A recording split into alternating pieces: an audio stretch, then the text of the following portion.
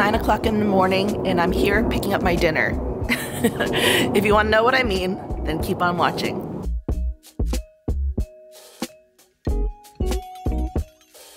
What's up, universe? It's Julie, your kitchen coach, and welcome back to our channel. And in case you're new here, I'm a trained chef who's passionate about helping beginner cooks gain confidence in the kitchen. And that's why I was always curious about doing those kind of meal kits. You know, there's so many companies that do them, right? But I was like, that's kind of cool, the concept that all the ingredients are measured out, prepped out for you, and the instructions are there, so you don't have to go grocery shopping. This is not sponsored, but I was very curious to try it because my friend Audrey has one to offer me. She just wants me to pick it up and letting me try it out. So I'm gonna drop this guy off at school and then pick it up. Okay, I just dropped him off and I'm sitting in front of Audrey's house. Normally, these kinds of meal kits would be delivered to your door, obviously, but because it was delivered to her and she's graciously giving it to me, I'm picking it up. I thought this would be kind of interesting to show you how I would cook it and follow the directions and what I thought of it as a chef. Hello. Hello. Come on in. I have something for you. Oh, I'm so excited. Hey, so thanks for giving me one of your meals. Of course. So you said you had this one before?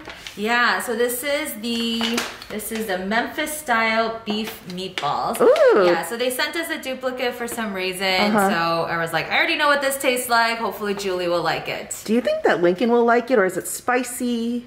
I actually don't remember. Okay. Yeah, so what did you eat it with? Well, it comes with everything that you need. So it comes with, I think you put it on top of mashed potatoes. Oh, okay. And I think there's some other like side dish too. Okay, cool. I've always wanted to try one of these things, Yeah. like whether it's from HelloFresh or Blue Apron, or well, you've tried actually all of those, right? Yeah. So it's very similar. Yeah. Well, I'm excited to try, so thank you so much. You're so welcome. Yay! All right, it's go time, and I'm actually really thankful in a day like this that I am trying out this meal kit.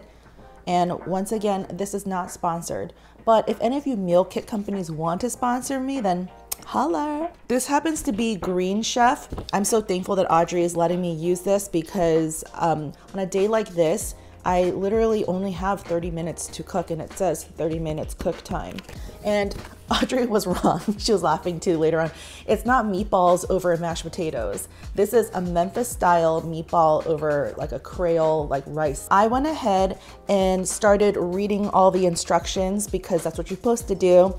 So I saw that what you need, there's a list right here. So I pulled out all that stuff. A small pot with lid, a fry pan, a baking sheet, large bowl, measuring cups and spoons, cooking oil, salt and pepper. And then the weird thing I noticed is that it says 1 tablespoon of butter. And for some reason, I don't know why, but I thought that it would come with butter because I've never had these meal kits before, but I just assumed it came with like every last bibbity bob. And if my kitchen's a bit messy or my angles are off or whatnot, excuse me, because Joe's on his way to pick up Lincoln from school. And I actually have been filming all day. I'm exhausted. This is my 3rd video I'm filming today. On days like this, I am tired, and I'm really thankful to have a little helping hand. So it comes like this, and then Audrey told me that the meat actually came packaged separately. So it's like that, and then it comes with this like little card with the recipe and some pictures. And although this does look yummy and kind of like homey, I think I might plate things a little bit differently and maybe switch things up. And here's the bag, nicely sealed. Here we go. Oh, that is so funny that it's like half bell pepper already cut for you. It's like they really don't want to waste their ingredients. What if I wanted more pepper? Oh my gosh, this is hilarious. I don't know, I think I knew that this is what happens, but for some reason, this is cracking me up, like 2 sticks of celery like this. Oh, a perfect amount of jasmine rice. So I might have mentioned that this is for 2 servings. Whoa, something exploded in there, like a spice exploded. This bag of spices kind of punctured itself. There's a hole. They give you a full onion, but when I read ahead, it says to use half an onion and then save the other half for another use. But yeah, here, Creole season all over that. Ooh, panko breadcrumbs. This onion you received is conventional. What does that mean? What's an unconventional onion? Some cheddar cheese, which To me, it doesn't seem like a whole lot. And then the Creole Déjeuner. Oh, that's interesting. I thought that I would have to make the sauce. I'm kind of upset that I don't have to make the sauce. Veggie. HelloFresh veggie. What is this? I don't know. Is this the same company? I'm so confused. I already went ahead and read that there's gonna be oven use. Anytime there's oven use, I go ahead and preheat that sucker before anything else. And the first step is to cook the rice. So that's what you need the small pot for. You're gonna bring a cup of water and a 1/4 teaspoon of salt to a boil in a small pot. Then you're gonna add the vegetable stock concentrate. Ooh, is that what that is? I think this is like bouillon or like sauce, you know, veggie stock to make some sort of like seasoned rice. But I think that's funny that it says HelloFresh. Maybe it's the same company. I need to do more research. Stir to dissolve, add the jasmine rice. You cover the pot with a lid, you simmer 16 to 18 minutes, and then you remove from heat. So they're just saying like, have the rice ready. And you know why? Because when you're doing the order of events of stuff, usually any kind of starch will hold its heat the longest. So it does make sense to kind of like have your oven preheating and get to your rice first. So I agree with that. That's how you would start. Ooh, that is, whoa, there's so many beeps going on. So my oven is preheated and someone just texted me. So the next thing I like to do is to check to see if there's any mise en place involved. And right now, it doesn't look like that there's much chopping or anything involved for the meat. It's just adding seasonings that they already give you. So I'm just gonna do what they say, which is to assemble the meatballs in the bowl first. And then while you're baking it, then you can do the prep and the mise en place for the veggies. And then basically like everything's supposed to time out. Bring my baking sheet out. I got my bowl.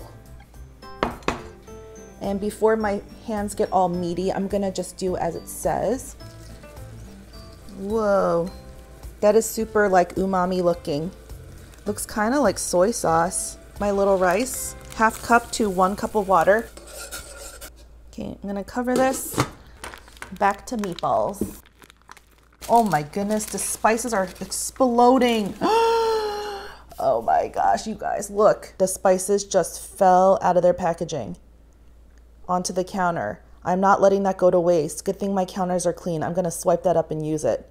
You know, I should have known better. The chef side of me knew that I should have probably put everything into little bowls or ramekins or on a plate to make easier mise en place. Like, so I don't have to sit there in the midst of my prep to open all these little packages or have accidents like this pour out. So I was just trying to do it the way that you're supposed to. It's like convenient. You don't have to wash more dishes than unnecessary, but this is kind of actually a little bit bothersome that I have to like pull everything out of packages. I'm just gonna go ahead and do that first and get everything out of their packages if possible. For the rice, the instructions is said to let it cook for about 16 to 18 minutes. Now in my head, I felt like for that amount of rice and that amount of liquid, it seems too long. So I cut it down to 12 minutes and put on a timer. But even still, that was too long. I could smell it starting to kind of burn or like it's overcooked. So I looked and I still had a minute left. So it only took me about like 10 to 11 minutes for it to fully cook. And you can see, because your nose knows, that's just like our Skillshare class where you got to trust your intuition and you got to make sure that even if the recipe says something, to use your common sense. So I saw that there was pockets forming and then the water was absorbed. So I turned it off and I'm just letting it stand. I wouldn't be surprised if the bottom got a little scorched. I think I might have saved it just in time. Okay, I feel better about my life now that some of these things are mised. So this is the Creole sauce. And then here's that seasoning that was like all over the place. It says place the ground beef, breadcrumbs, which is 1/4 cup, and a tablespoon of the Creole Dijonnaise. When I was working with Lydia Bastianich, a famous Italian-American chef who's on TV, she told me the secret to her meatballs, well, at least for her turkey meatballs, was to get white bread, like slices of white bread soaked in milk. And they are seriously the most moist and delicate meatballs that I've had, and so you got to give that a try. But that's basically the same concept. About half of the Memphis style spice rub, so I will just eyeball that. About half. About a 1/4 teaspoon of salt, kosher salt I'm using, and a 1/4 teaspoon of pepper. Just gonna eyeball it. Mix thoroughly and evenly to distribute breadcrumbs and seasonings. And with any kind of meatballs, you don't want to overwork it. You want everything to be distributed but not overworked. Form the beef mixture into 6 to 8 meatballs.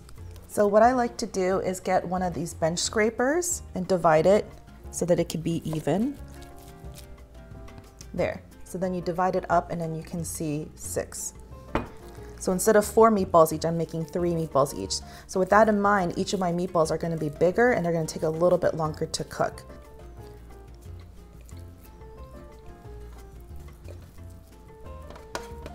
In go the meatballs. 12 to 15 minutes. So I'm going to go on the lower side. We'll try 12 minutes even though these are bigger. Truth be told, I'm a little distracted and disappointed in myself because I just chipped my SKILLSHARE knife. I banged it accidentally against my glass bowl, and I'm usually very careful. I've had a SKILLSHARE ceramic knife, a pink handled one that I've used for decades now at this point, and I haven't chipped it. And this is my first time doing it. And I don't know if it's from like the filming or whatever, but just wanted to share this with you because accidents like this happen to the best of us, even me. I just wanted to share with you guys my sadness because that kind of stuff like really gets me in the feels. Like that's heartbreaking to me. So I'm trying not to be distracted, but I think I'm totally distracted. So at this point, rice is done and it's just sitting warmed. And the last thing I have to do is add the cheese and the butter that they asked me to pull out. So I'm gonna just cut that butter up. I think this is 1 tablespoon, so I'll have that ready. So 1 tablespoon of butter and cheese ready for my rice. I'm gonna do my mise en place with my plate. So I'm gonna go wash these veggies because I'm not sure that they were washed. So I'm gonna go do that. Now, so earlier on, I decided that instead of cutting it like this, I think I'm gonna cut the veggies into like very small dice so it just looks a little bit fancier and it's easier to eat instead of having all these awkward pieces. So I only need a half an onion and I'm gonna go do a dice and then I'll probably match the size of the onion dice with the rest of my vegetables. I like to trim it down a little bit, take off the white parts. Instead of cutting it into strips, I'm gonna just do a dice as well to kind of like match the look of the onion. The celery says to be cut into crosswise. So it looks like this in the picture, right? But I'm gonna do it in dice to match the rest of the ingredients. This is kind of cool, right? Because there's yellow squash in here in this picture, but I was hoping that it wouldn't be yellow squash. I was hoping that it would be like a green zucchini or that the bell pepper was green because it looks like the overall colors of this whole dish is red, orange, yellow hued. And I like a little pop of green, like a real accent of green, not like the celery, because look how pale this green celery is, right? And I'm even thinking of taking out some scallions and cutting that too, just so I can have some garnish at the end. So they are saying to use the whole zucchini or squash, and I will probably cut them into like a smaller dice as well. Okay, so that's my timer for 12 minutes, which is on the conservative side of how long the meatballs are gonna take to cook. So I'm gonna take a peek and look and see. Ooh, they're looking good. They smell really good too. So I have like one little issue with the way that this recipe is written because I was trying to see how, like what it should be, the temperature for the meatballs, but it doesn't say that. It just says, you know, to bake them for 12 to 15 minutes or until meatballs are fully cooked. But then I'm like, why do you need a thermometer? Because it says to get a thermometer. And that's the way I like to cook always, to check temperature, not relying on time. But then if you look at the front, the very tiny writing here, it says ground beef is fully cooked when the internal temperature reaches 160 degrees. Smells good though. Got my handy dandy Javelin Pro. So if you want a link for this down below, I'll leave it for you. This is my favorite instant read digital thermometer. Okay, so with everything, temperature rises and then falls back down. So keep that in mind. So this one, I believe is cooked because it's reaching towards 170. Now, did this meal take me 30 minutes to cook? For a normal day, for a normal person, yes, I believe it can take about 30 minutes, especially if you're fast about prepping or if you have someone to help you, right? But I was so busy trying to like get the right angles and filming, so it's taking me a little bit longer, but I'm still almost done and Lincoln's almost home, so it's like timing out okay. So I'm gonna add in my onions. You hear that sizzle? over medium heat with some oil. And then the celery. So you're supposed to add salt and pepper anyway. I'm just gonna eyeball that. I think that's to taste. So technically the dinner is practically done because the meatballs are ready, the sauce is already made, and then the rice is already done too. Just gotta add butter and cheese. Okay, and then I'm gonna add the zucchini. Sprinkle with a little salt, the Creole seasoning, the what's left over.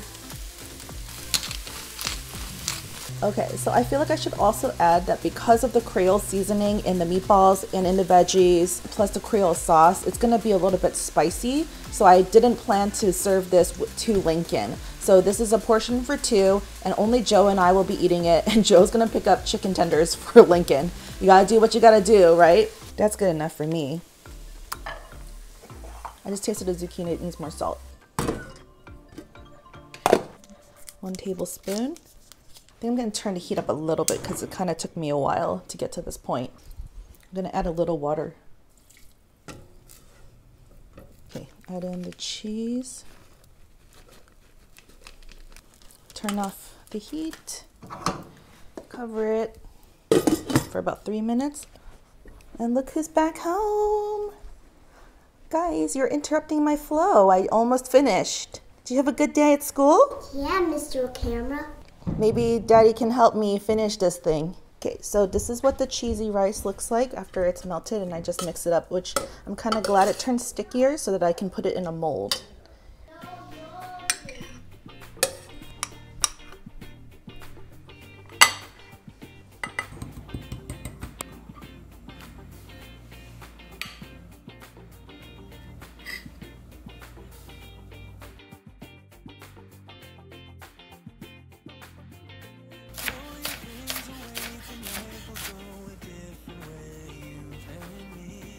Okay, so here is the final result, and mine looks a little bit different. I decided to do 3 meatballs per person, not 4, because I like odd numbers. And instead of drizzling the sauce over the meatballs, because there's not that much sauce actually, I decided to just spoon it on and nap it on instead. Dinner for 2 from Green Chef, thanks to my friend Audrey. What I do like about this is that it was easy to make, and I feel like the results came out just like the picture, and everything was portioned out appropriately, and that there is more proportion of vegetable than there is anything else. I really like that. But I think it turned out pretty good, and it smells really nice too. I'm actually hungry, so hope I'm not biased because I'm just hungry. That cheesy rice is good. Makes me want to make cheesy rice by myself in general at home. That spice mix has a good flavor, and all these vegetables are like a little bit sweet, like the peppers, onions, and zucchini. And I cooked it to crisp tender, so it has a nice little bite. It's not too mushy. And I actually recommend dicing it up really small like this because it's just kind of easier to eat along with the rice. That pre-made sauce is good. It has a nice acidity to it and brightness, and it's actually not really spicy. The meatball is tender and juicy, even though it's been kind of sitting out for a little bit. Good flavor. All in all, this is a really good, yummy, flavorful meal, and I would actually make this recipe again off of the recipe card or order this myself. This was really good and easy to make, and I feel like anyone can make this, honestly. I recommend it. This is actually really good. It's yummy. This was Green Chef meal, and this was kind of fun for me to do. So if you enjoyed watching this, let me know, and I'll do more series like this where I'm like testing out recipes, or maybe I want to test out like something from HelloFresh or something. And if you guys want to sponsor me and you're one of these guys, let me know. I'm always available. Hope you guys enjoyed watching this. Remember to subscribe, hit that bell for notifications, and I'll see you next time. Bye.